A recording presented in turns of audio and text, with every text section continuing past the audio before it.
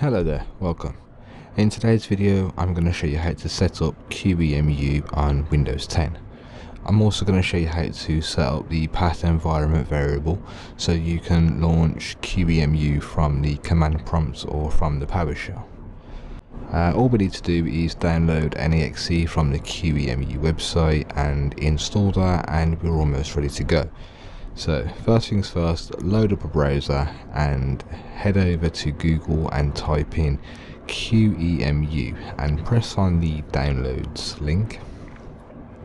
Press the Windows tab and the 64-bit link and download the installer off this page. I'm going to download this one and save it to my desktop. I should have probably downloaded the other one, it's the more recent version, but for this video it does not matter. Okay, so run that. If you get a box like this, simply right click on the installer, properties, and tick on the unblock button. Apply, OK, and rerun that. Should work, fingers crossed. Okay, there we go.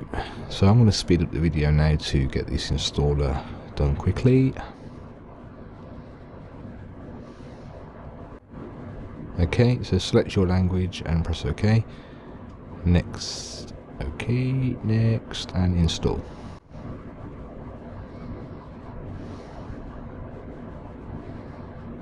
Okay, brilliant, that's done. Press finish, and I'm going to load up a PowerShell prompt, and we're going to see if QEMU works in PowerShell. So QEMU, no. So we need to edit the environment variable and add the path to QEMU. So let's load up a folder, right click on this PC, there it is, properties, and click on advanced settings and environment variables. There we go. So we're going to add to the path environment variable. We need to now locate the QEMU installation folder. So C, program files, and QEMU. So let's copy that path and paste that into a new environment into the path environment variable. So press new, paste it into there, and OK. So now we should have QEMU available from the command prompt or a PowerShell. So let's reload that, and let's try now. QEMU image. There we go. Okay, so that works. So I'm going to now install Alpine Linux on a virtual machine with QEMU to demonstrate. So let's head over to my folder where I store my ISOs.